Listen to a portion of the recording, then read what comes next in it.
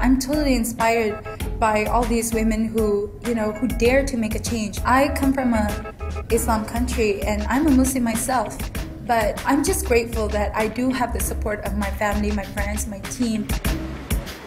Being a mixed martial artist, I don't think that being a Muslim as well shouldn't hinder what I want to do, achieving my goals or my ambition. I work hard in what I do and I always believe in myself. I thought I was getting a manicure. Female fighters. This is my first time to be fighting in Kuala Lumpur in Malaysia, in my own hometown, and it's my first time being on main card, finally. It will be televised nationally.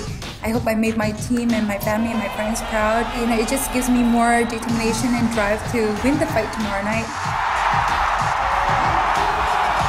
It's my cornerman, my coach AJ Pyro, who actually always remind me to keep pushing myself and to dig deep even in those bad times. That's the kind of quality of people and individuals that we want to work with in this organization.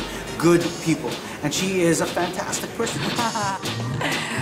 And right now I'm just setting up new goals for myself to go further and ultimately become the first female champion in UFC.